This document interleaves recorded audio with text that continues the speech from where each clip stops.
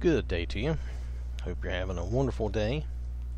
Pardon me, I thought I was ready, and now I feel like I'm a little not ready. Okay. So we are reading in the book of Luke. We are ready to read chapter 6. We are reading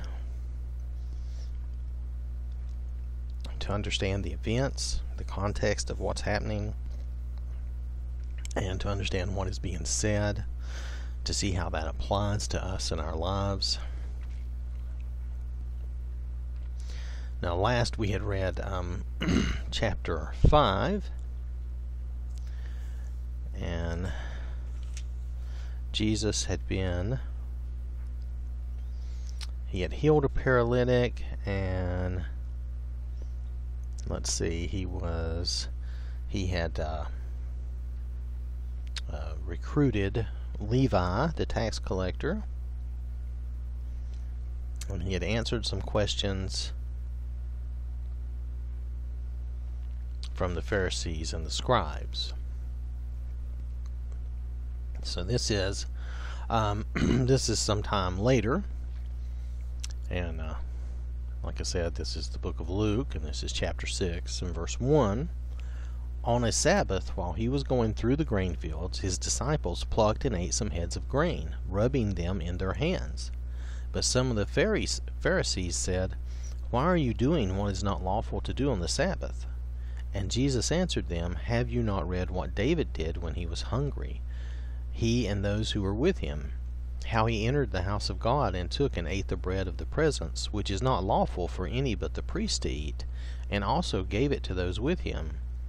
And he said to them, the Son of Man is Lord of the Sabbath."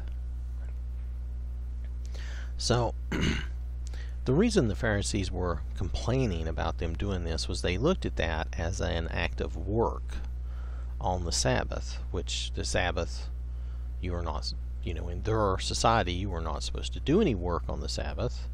The Sabbath was, anyway, you just weren't supposed to do any work.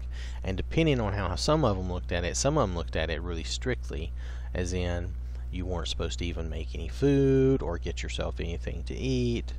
It's supposed to be a day of fasting and prayer to God, and just devoted to God, depending on how strict they looked at it. However,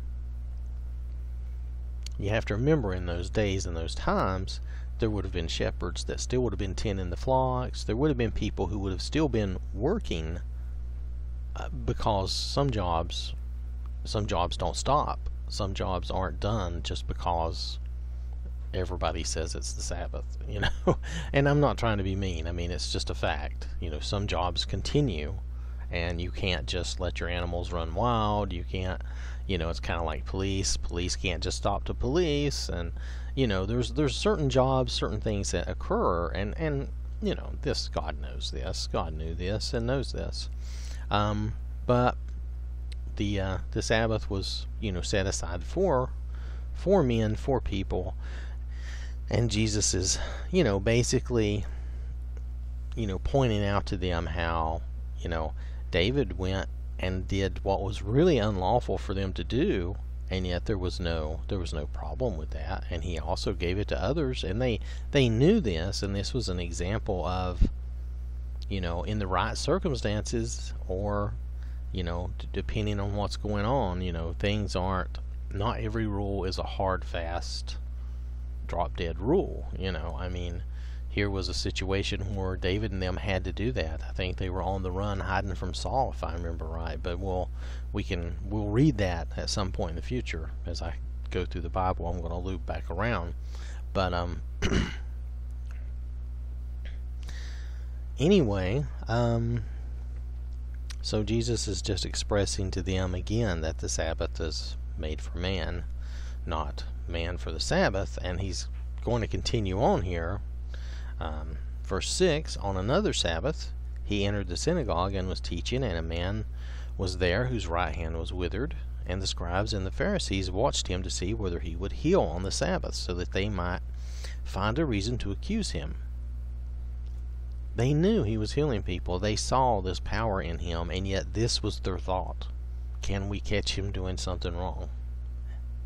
It's crazy to think about that. If you saw someone who was healing people, I mean truly healing people, not some fakery or some sham, but really doing that. If you saw someone who was really healing people everywhere he went, would that be your one thought, to see if you could find a way to trap them?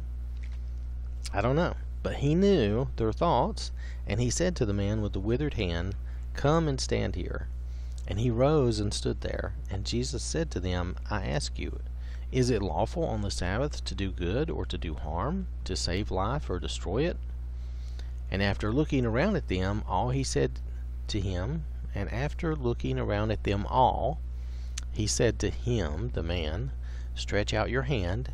And he did so, and his hand was restored. But they were filled with fury and discussed with one another what they might do to Jesus. Well, here we go back to what we've noticed in the other Gospels. Here he heals a man on the Sabbath. He does a good work. He does something good. And they hate it so bad that now they're willing to turn around and plot to kill Jesus, because that's what they're doing. They're plotting to see what they can do to him, how they can get rid of him, or whatever, however you want to look at that. But in the other Gospels, we know they were plotting to kill him, to get rid of him. And that seemed, in their anger, that seemed perfectly fine to do that on the Sabbath. But it was wrong of him to heal someone on the Sabbath. If you can just see the problem there, that is such a problem. That is such a heart problem. It's a problem with the way you're looking at life and the way you're looking at things. If you believe that way, or if you are that way. Now, I'm not saying you are, but I'm just saying for these people, these Pharisees and scribes who believed and felt that way. Alright, I'm going to continue on. Verse 12. In these days he went out to the mountain to pray, and all night he continued in prayer to God. And when day came, he called his disciples, and chose from them 12, whom he named apostles: Simon, whom he named Peter, and Andrew his brother, and James, and John, and Philip, and Bartholomew, and Matthew, and Thomas, and James the son of Alphaeus, and Simon, who was called the Zealot, and Judas the son of James, and Judas Iscariot, who became a traitor.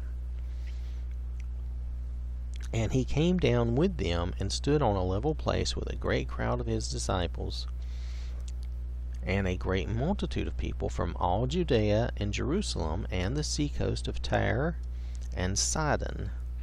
If I pronounce any of these incorrectly, I apologize. Just doing the best I can. Who came to hear him and to be healed of their diseases. Jesus was famous for healing. They knew what he was. They knew he was a healer from God. They knew he was from God. And those who were troubled with unclean spirits were cured, and all the crowd sought to touch him, for power came out from him and healed them all. And yet this is the man that these people want to get rid of, because he threatens their position and their power. It had to be some form of jealousy or something. I don't know. Now, anyway, verse 20, and this is Luke's form of the Beatitudes, and this is a shorter version of the Sermon on the Mount, but there's going to be some things that Luke notes that are different. It's not that they're not noting the same sermon or the same ideas and thoughts. It's just that they're noting different portions, different things that are written down. So it reads, I mean, if you look at it and you try to compare the two as like, well, these are both supposed to be exact accountings, which they're not. But if they were supposed to be exact accountings, you'd say, well, they don't agree. But they're not supposed to be exact accountings. They're supposed to be two different accountings. And if you have two people sit and hear the same things, one person is going to remember and bring out the things that were important to them, and then that dawned in their head, or that struck them in the right way, and then someone else is going to bring out the other things that they heard and that struck them and were important to them. So anyway, it's just a matter of perspectives in that case. It's kind of like two people that see a car crash from two different sides of the street, and they have, differing stories because they saw it from different angles. It happens. And we have to admit that part of life, that's the way we are as people. So verse 20, the Beatitudes, and he lifted up his eyes on his disciples and said, Blessed are you who are poor, for yours is the kingdom of God. Blessed are you who are hungry now, for you shall be satisfied. Blessed are you who weep now, for you shall laugh. Blessed are you when people hate you, and when they exclude you, and revile you, and spurn your name as evil, on account of the Son of Man.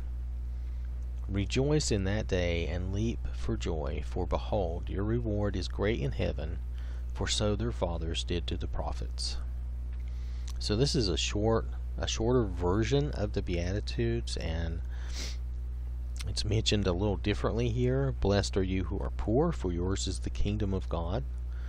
And we've kind of discussed this before.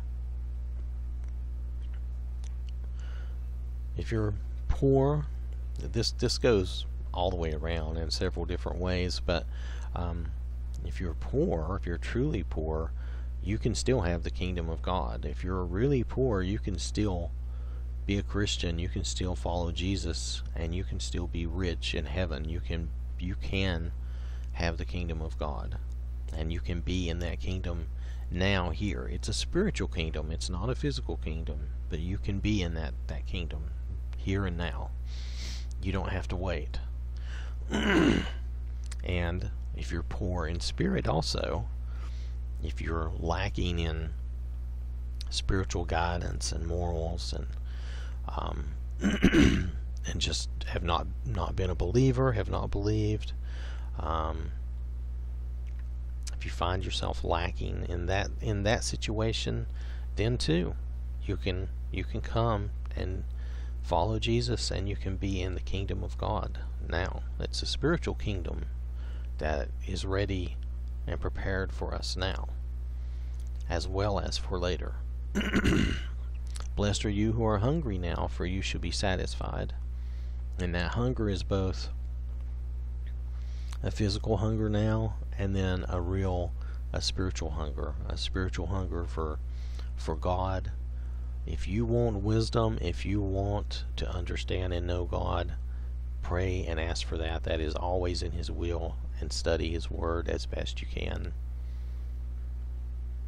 Read Proverbs, read the Gospels. If you see the wisdom of Jesus in the Gospels, you will understand what Jesus and God is about. Blessed are you who weep now, for you shall laugh.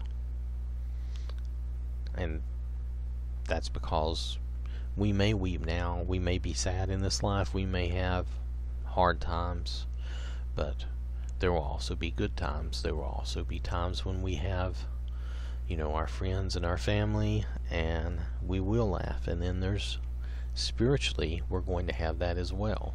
And if you are a Christian and you join with other Christians, you will find that you have a family and friends in them, even if you don't have your normal earthly family and friends. And in the kingdom of God, you will have a spiritual family.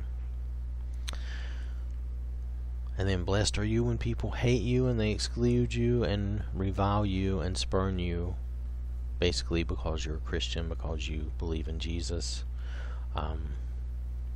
Your reward is great in heaven, and that's true. And for so their fathers did to the prophets, and that's absolutely correct too.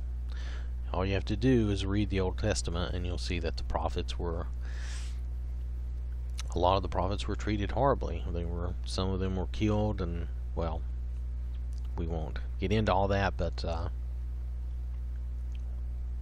so and we're even told to expect that. So then here, and we're going to continue on with verse 24, and Jesus goes kind of another way. But woe to you who are rich, for you have received your consolation. Woe to you who are full now, for you shall be hungry. Woe to you who laugh now, for you shall mourn and weep. Woe to you when all people speak well of you, for so their fathers did to the false prophets. So there are those in this life who they have everything. They have everything, and they are full of themselves, and they believe they have everything and know everything. Now, whether they earned it or not, it's not really talking about that. It's just talking about, people who are rich, and then people who are full. They have everything already. And it's harder for those people, and Jesus mentions this several times, it's harder for those people to humble themselves and come to God. They think they have it all, they know it all, and they're just full of that pride of life. So, if they do not come to God and come to Jesus and do not humble themselves, it's not that you can't be rich, that you can't be full, that you can't laugh and enjoy life. It's just that if you don't humble yourself and come to God and then use what you have all this to help others, then yeah, what are you doing? It doesn't make sense. Jesus is going to actually get into some of that in the next verses, so I should continue on, but it's difficult for people like that to. It's not impossible though, because they can do it. With God, all things are possible. Let me read the rest of this. I think I'm dragging us off to the side too much. All right, verse 27. But I say to you who hear, love your enemies, do good to those who hate you, bless those who curse you, pray for those who abuse you.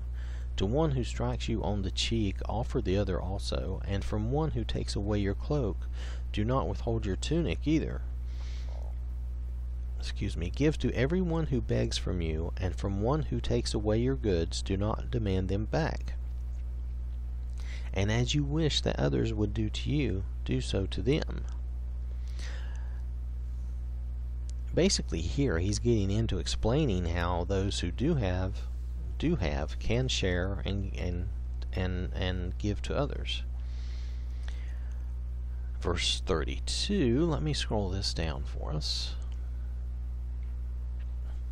If you love those who love you, what benefit is that to you? For even sinners love those who love them. And if you do good to those who do good to you, what benefit is that to you? For even sinners do the same. And if you lend to those from whom you expect to receive, what credit is that to you? Even sinners lend to sinners to get back the same amount. But you love your enemies and do good, and lend expecting nothing in return, and your reward will be great, and you will be sons of the Most High. For he is kind to the ungrateful and the evil. Be merciful, even as your Father is merciful. And there's so much here, but the theme is to love and care about each other, to help each other, and to be merciful and forgive each other. Lend to someone expecting nothing back. If they pay you back, then that's great. But don't lend out expecting that, because anyway, you're just much better off not to.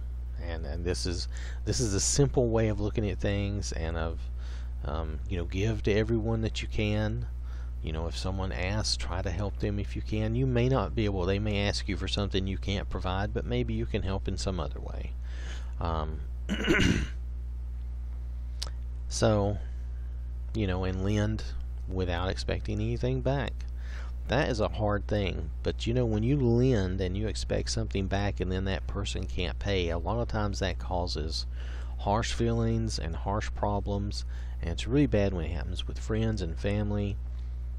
You're better, much better off to lend it, but just in your mind, just kind of consider it a gift, and don't expect anything back, and you can even tell them it's fine, just pay me back if you can or if you want, but you don't have to. Just go ahead and make a gift of it and be done with it. If they pay you back, if they can and they want to, then that's great.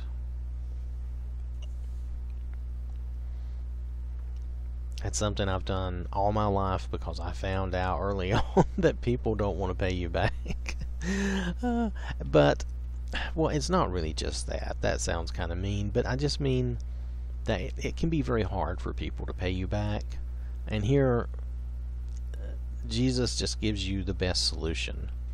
Because I had a problem with that as far as, I would want to, but at the same time, they would say they would pay me back, and then they wouldn't necessarily do that. And so I found this to be the correct solution for me.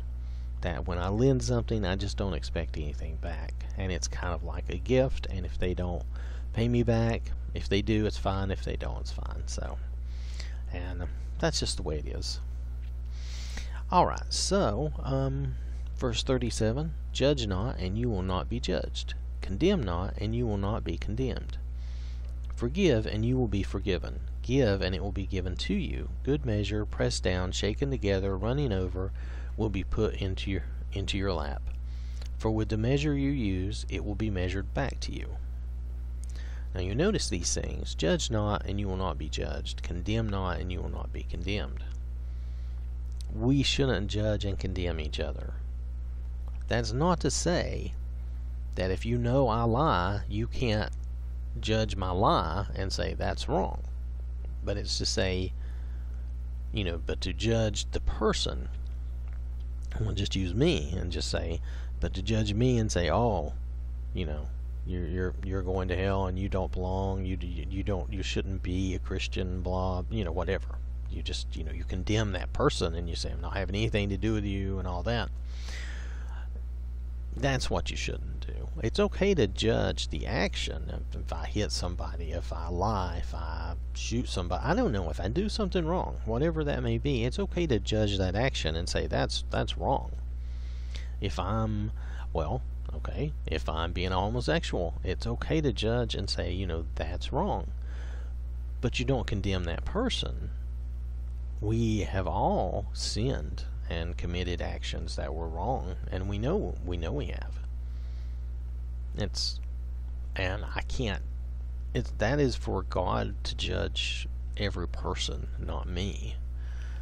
And how do I know this person, no matter what they've done or what they're doing, how do I know that next week they won't turn it around and they won't come to God? And maybe someone will tell him about Jesus in the way they needed to hear it, or they'll say the right thing at the right time, and it will call them.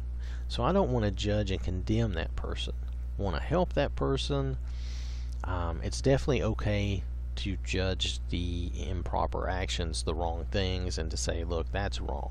That's just blatantly wrong. We don't do that. And then forgive, and you will be forgiven. Now this is also a theme with Jesus. We have to forgive others to be forgiven. And give, and it will be given to you. This is all, let's see if I can explain this. This is all reaping what you sow. Because if you judge not, then you will not be judged. If you condemn not, you will not be condemned. If you forgive, you will be forgiven.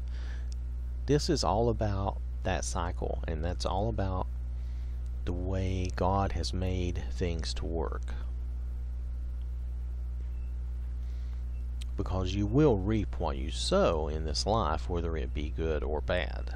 So, good measure, pressed down, shaken together, running over, will be put into your lap. For with the measure you use, it will be measured back to you.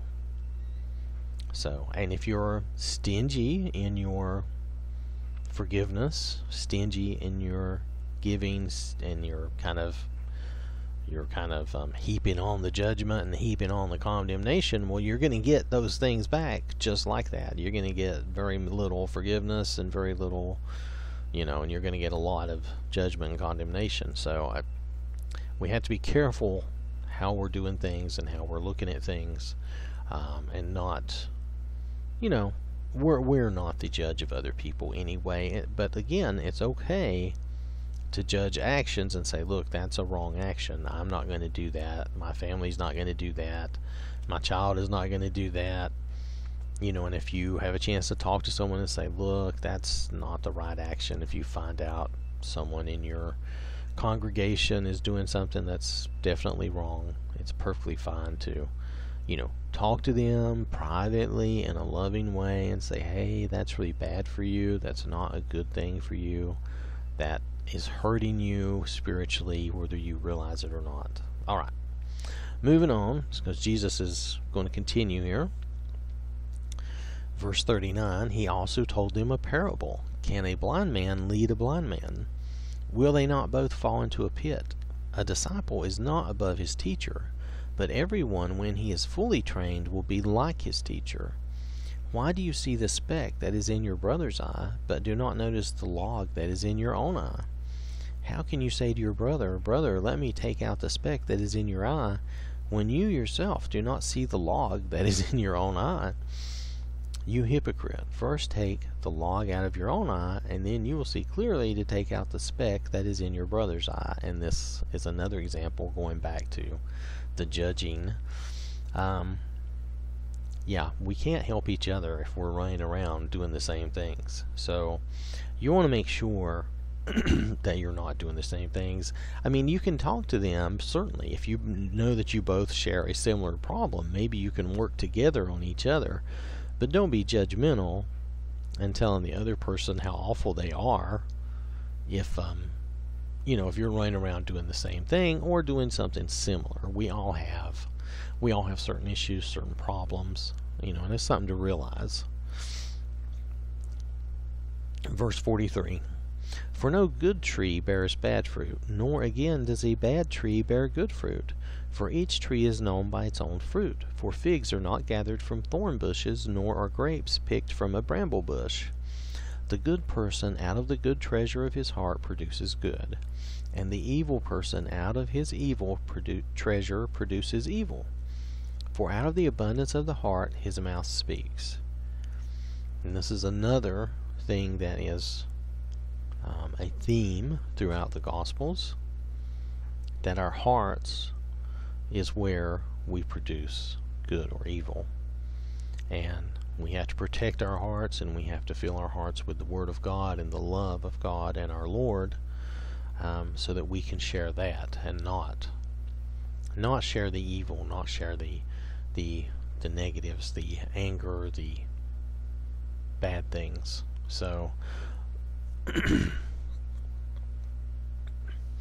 because, you know, just like Jesus said, no good tree bears bad fruit, but no bad tree will bear good fruit. If you poison your heart and you have, you know, a horrible heart due to the things that you've put in it rather than the Word of God, then you're naturally going to produce bad things. I know I've done this, been through this, and I've really tried to change that a lot in the past 20 years or so. I've really gradually just tried to change that more and more. You try to reduce the amount of bad stuff that you're taking in, and you try to take in more of the good, such as the Bible and things that you know are good and are not not the negative worldly things. There are good things in the world. There's good things on the planet to take in and to appreciate, and that's fine. But avoid the wrong things, the bad things, and we know what those are. Morally, we know, not to take in all the bad stuff and poison ourselves with that. If you're if you're sitting, and you're just constantly watching, for instance, porn or something else that's super negative, where people are just very foul and very evil, and they enjoy doing evil, You know, it's okay if you occasionally watch a movie just because it's a little odd, but if you're always watching just super negative and bad things, that's hurting you inside. And the same with music. If you're always listening to music, which I used to always listen to, really basically negative music, if you turn that around and start listening to positive music, and it doesn't necessarily have to be Christian, but Christian music is better. Find you some Christian groups or songs where they're singing about the Lord and singing about things in the Bible and singing that type of stuff, so that it keeps that on your mind. That'll be much better for you, and you'll take that in, and you'll take a lot more of that into your heart, and you'll produce more of that out of your heart.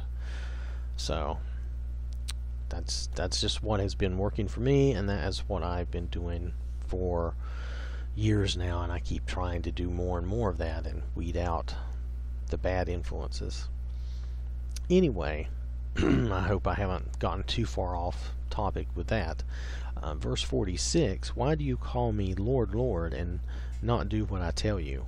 Everyone who comes to me and hears my word and does them, I will show you what he is like. He is like a man building a house, who dug deep and laid the foundation on the rock, and when a flood arose, the stream broke against the house and could not shake it, because it had been well built. But the one who hears and does not do them is like a man who built a house on the ground without a foundation. When the stream broke against it, immediately it fell, and the ruin of the house was great. And this goes back to having your foundation in God and in Jesus, in the Word, the Bible. That's where our foundation needs to be. Jesus needs to be that cornerstone for our lives that keeps us true and straight and keeps our foundation in alignment, so that it holds up the structure of our house, our life, because he is that cornerstone for us. And from him, from God, that's where our morals and everything comes from. Every good thing, whether it be spiritual or moral or whatever, comes from God. So it's very important that we remember that, and that we stay focused on that. And gradually in our lives, it takes time. I didn't immediately start out doing like I should. I had times in my life where I did better than others, but especially in the past 20 years, I've tried to focus more and more. Anyway,